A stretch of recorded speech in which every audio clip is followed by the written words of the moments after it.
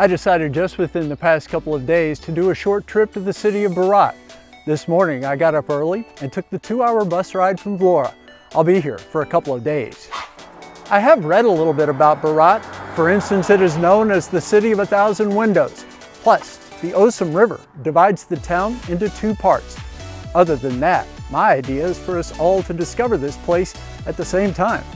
You will want to stay until the end of this video as I will reveal my total cost for 5 weeks in Albania.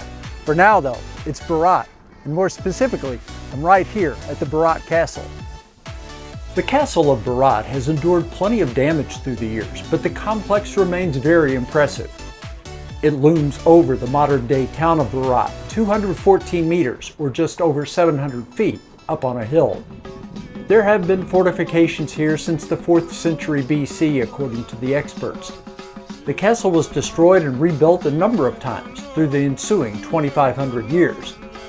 The Romans made improvements here in the 5th and 6th centuries. The Byzantine Empire ruled in the 13th century when significant work was carried out of the castle. What you see now are mainly the remnants from that time period. The castle today is a standout among Albania's historic sites. It's not something I would associate with Albania, but it's really beautiful, yeah. At times there is an entrance fee for the castle, but on the day that I visited, there was no one collecting money. The place does attract a fair amount of tourists, but the number is nothing like the crowds that would descend upon this place in other parts of the world. I was just quite shocked to see less tourists here. I've been to somewhere where there's a lot of tourists. It's just nice to run around. And there's queues and it's busy and you have to pay for everything. Yeah. It is possible to drive or take a taxi up to the castle, but walking is a great option if you are able to do so. The path or roadway can be steep, but it is not a very lengthy hike. As I approached the castle, there was a traditional musician performing for tips.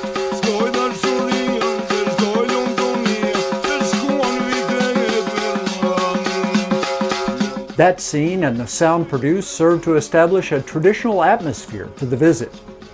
I would suggest walking the perimeter of the castle grounds when first arriving. The walls are in various stages of repair, but it gives a sense of the large scale of this site, and it provides views of the countryside surrounding the citadel. Through the Byzantine and Ottoman periods over the centuries, the makeup of the castle was overwhelmingly Christian. It contained up to 20 different churches, with many of those dating to the 13th century. A good number of those exist today in some form. One that is incredible is the St. Mary of Blackerney Church. One of the oldest in Berat, it was said to be built on the ruins of another 5th century church. The exterior is nice, but the interior is stunning. It is filled with frescoes on every wall. Those colorful pieces of art were created in the 16th century. Typically, cameras and video aren't allowed in a place like this, but the only restriction posted was on flash photography. Equally appealing here are the mosaic tiles on the floor of the structure. Probably the most attractive church from the outside is this one. It is the Holy Trinity Church, a Byzantine creation that dates to the 13th or 14th century. A cool feature here is that there are not other buildings crowded around. That makes this stand out when compared with many of the other attractions within the castle. There were only a couple of mosques within the walls of the castle. These are the ruins of the White Mosque, which was built out of white limestone in 1417 during Ottoman rule. It was destroyed during an uprising in the 19th century. Some of the foundation walls and the base of the minaret are all that remain. This is also part of a ruined mosque and not a smokestack. It is known as the Red Mosque. One striking feature of the castle seems a bit out of place. It is a huge sculpture of the head of Constantine the Great. He was the Roman emperor in the late 3rd and early 4th centuries. Constantine is said to have been the first emperor to believe in Christianity. There is some remarkable history here, but this place is not just about the past. It's alive. There are hotels, restaurants, even homes situated here. It is within the interior of the castle that the living nature of this place is most evident. In addition to those shops and restaurants, there are over 100 homes situated here. It gives this place a much different feel than what I typically experience when visiting a historic site. Apparently, that is not all that unusual throughout this part of the world. The church in our village is from the 1200s. I think, we were christened there, so I think we're quite used to seeing a living place with history. With all that this place had going for it, I spent all morning roaming around and even kept going into the afternoon. Since the opportunity existed, I figured that I would grab just a little something to eat at one of the castle's restaurants. I chose a place called Antipatrea Traditional Food and was able to snag a table outside. Let's give it a try. Off of the menu, I selected something light, a very simple dish of stuffed peppers. The rice is not too spicy. It's got some peppers and some other vegetables in there, but the pepper itself on the outside, really very sweet. The highlight though is the view that I've got from here. With that view, I was able to look down on one of the streets and see some of the houses in which people still live. The restaurant's name, Antipatrea, refers to the ancient city that was said to have existed on this site. For a truly spectacular view, I made my way to the viewpoint. From that spot, there were remarkable scenes laid out below of Berat and the river that cuts through the middle of it. Soon after, I headed down the hill and began exploring the main part of the city. The Osum River is a great starting point for getting to know the area. There are a couple of ways to cross the river, but this is the path that you want to take. This is the Gorica Bridge. It has been here since the 18th century, 1777 to be exact. The Gorica Bridge that is seen today is only on the side of that bridge from the 1700s. The original span was made of wood, but it was taken out during a flood at some point. This structure was built in the Ottoman style in the 1920s. It features a number of arches to let the river flow underneath and sits about 33 feet over the surface of the water. The distance covered by the bridge is much longer than a football field at 423 feet.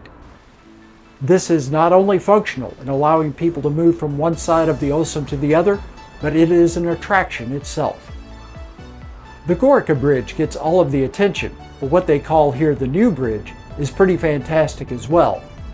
The new structure is a suspension bridge, and from the standpoint of beauty, it compares quite favorably with the more historic span. The attractiveness of the pedestrian paths across the river added a great deal of enjoyment to Berat.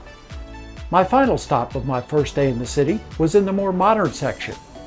I actually saw this from up at the castle, came down here to check it out. It's a long, wide thoroughfare meant strictly for pedestrians. I think it's about time for a beer because there are all these shops, restaurants, and bars right along this avenue.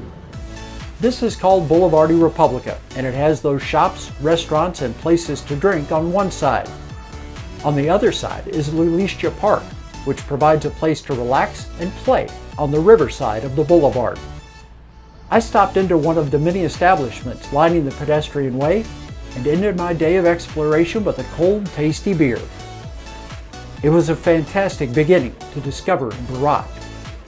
The base for my stay in the city was the Russ Villa Hotel. It was simple, it was clean, and the price was phenomenal. 2 nights, a cost of $44. You can't do much better than that.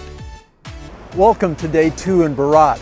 The place I'm staying is a little bit out of the center, so it's about a 1.5 to 2 kilometer walk to get there. Along the way though is this great little park. It's always nice to have green space. This is Parcu Deșamăret I Convent. It parallels the street for several blocks. There are many places to sit and relax. There are also some features added to the space to make it more appealing. With the sunshine coming through the trees early in the morning, this is quite inviting. I returned immediately to Boulevard Republica. It too had a different look in the morning light. At this time though, I was on a mission and it wasn't long before I achieved my goal. I got so busy yesterday that I never had a chance to get coffee. I'm not going to let that happen 2 days in a row. And by the way, yes, it is cappuccino. I got my morning fix at the Inn Pedernale Coffee Bar. It's one of many stops along the boulevard where it is possible to grab a cup. The views of Berat from the river are spectacular. On both sides, houses seemingly sprout at ground level, then grow up the hills. These views give the city its nicknames. Many call this the City of 1,000 Windows for obvious reasons. In Albania, though, that is slightly different. It's the city of 1/1 windows. The name Berat, which comes from the Slavic word Belgrade, is interpreted as the White City. Berat is incredible. I love how the city is old and preserved. This place is one of 2 UNESCO World Heritage Sites in Albania. It received that designation in 2008. There is history and there is uncommon beauty, which combine to make this a unique place on the planet. I mean, I saw pictures before I came and I knew what to expect, but my expectations were not dashed. It really met up to my expectations. Years ago, there were 2 distinct parts of the city, and not just because of geography. This side of the river was known as Mangalam. It was the Muslim community. This part of town was called Gorica. It was populated by those of the Christian faith. Those distinctions have long since faded away. I'm finding that one of my favorite things to do is just to wander these streets and alleyways. Use whatever adjective you want. Charming, quaint, alluring, and the good thing is, those apply to both sides of the river. It is such a cool experience, seeing what you can find while taking one road and then turning onto the next alley. Around every corner, there are discoveries to be made. In some spots, these paths are legitimate streets made for vehicles. In others, though, they narrow until it is possible to touch both sides at once. Sprinkled throughout, there are restaurants and inns. It seems, though, that the higher in elevation, the more the buildings are the homes of people who live here. I checked out both sides of the river and found them to be equally satisfying in terms of what could be seen. In all, I spent a couple of hours meandering, climbing, descending, just completely relishing the experience. My advice for tackling these areas is to wander until you get lost. When you don't want to be lost anymore, all you have to do is head downhill. It is 100% fail-safe. What a wonderful way to make an afternoon so captivating that you will remember it for the rest of your life.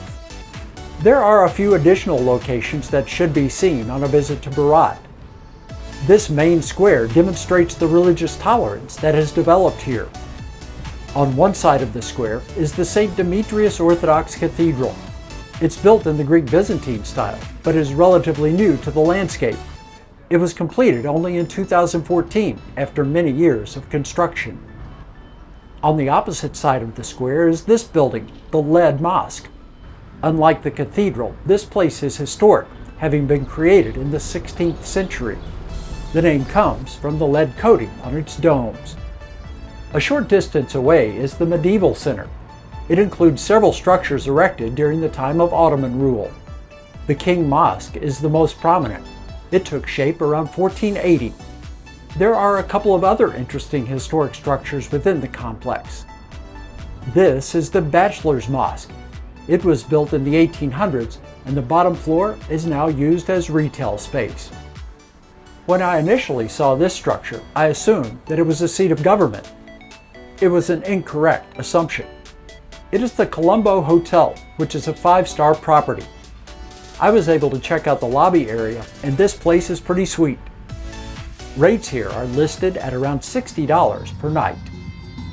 As I was exploring, I came across a group of students in traditional Albanian clothing. They were performing a dance routine to be captured on camera.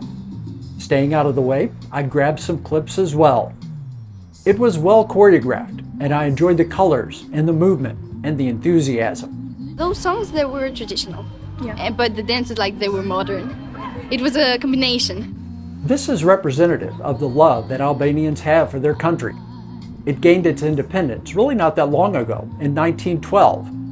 It is apparent that the spirit which led to gaining sovereignty and then continued coming out from under communist rule in the 1990s is alive today. I'm proud to be Albanian. As my second day in Berat was getting closer to the end, I stopped by the Friendly House restaurant. I ordered a bowl of soup and a traditional dish from Albania. As usual, the food arrived quickly. Let's give the soup a taste. Oh, so very nice. It is vegetable cream is what it's called. By the look and the taste of it, I can swear there's probably some pumpkin in there. Very good. It was full of rich flavors, and the croutons added nice texture to the dish. The soup was soon just a memory. Time to move on now to what they call Albania basili. It has cabbage and it has spinach. Let's give it a try.